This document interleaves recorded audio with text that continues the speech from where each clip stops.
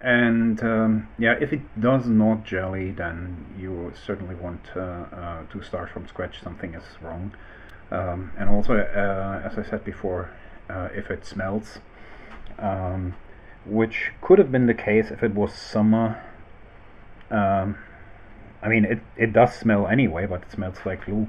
But if it smells like it's rotten, then I'll start from scratch. I've switched the slow cooker on again, and now I just wait until it melts and keep stirring carefully with my fork.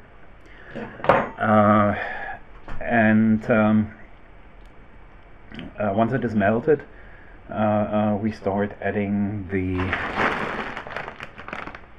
chalk of Bologna, and that will take probably 10-15 minutes.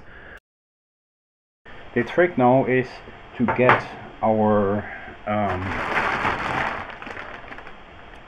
Gesso di Bologna into that glue without introducing bubbles or clumps. So I usually use a stainless steel sieve. Make sure that it doesn't get that you doesn't ditch it in the glue, because once it's wet, well, it's glue child, right? And make sure that you do all of these very, very carefully. So, and the trick here is I'm just adding this, and the and just shaking it slightly, yeah, and go all over the place. And I'm not just dumping it in. I'm waiting until it is actually soaked and is actually sinking. Yeah, if you can see that here, it's relatively quick right now, because there's still a lot of space, but it becomes more important later when it's more saturated. And we're not doing anything else than just adding that here, and make sure that we're adding it not only in the middle but also at the ends. The reason is that we don't want to have a big peak in the middle, and now you see it's getting a little bit. You see there's a few big bubbles, which actually means I put too much in there. See, here's big bubbles swimming on top. These big bubbles are still okay because they're easy to pop. So I go a little bit easier on it, and this is boring, I know. So right.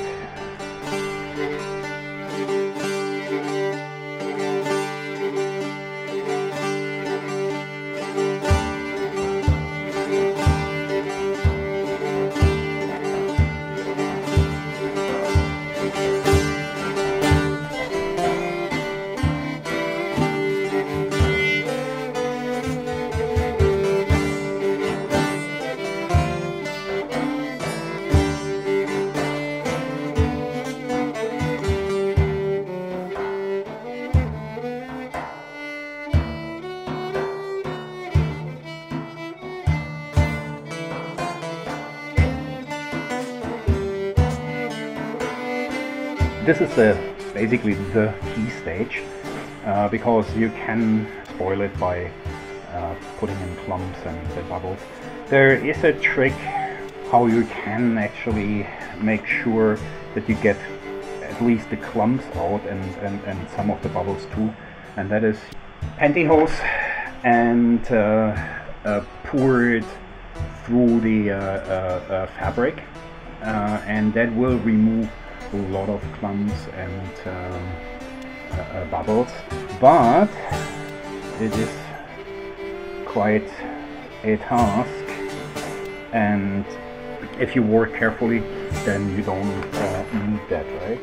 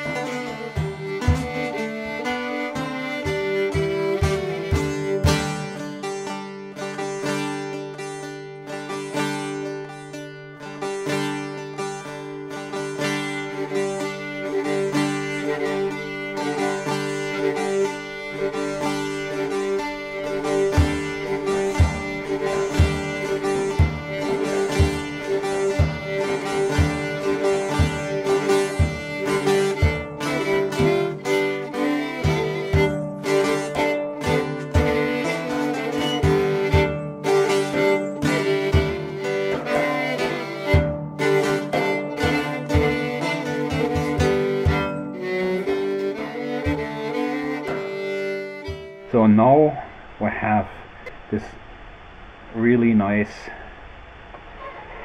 goo here, which is our gesso. The only thing we need to do now is stir it, and very carefully with our fork, bigger fork, smaller fork, slotted spoon, but make sure that you're not stirring it too vigorously. So we just distribute the gesso evenly, and you need to do that every time you start after it has cooled down. It will become this pretty hard mass when it cools down. It will still be slightly elastic because it keeps the water in it, and that's pretty much it. Remember, once you start the glue, especially if you add the chalk,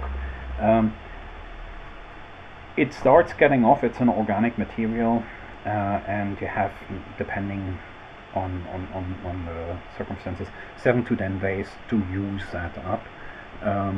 Keep it in the fridge if you can. Don't make glue on the weekend for the next weekend.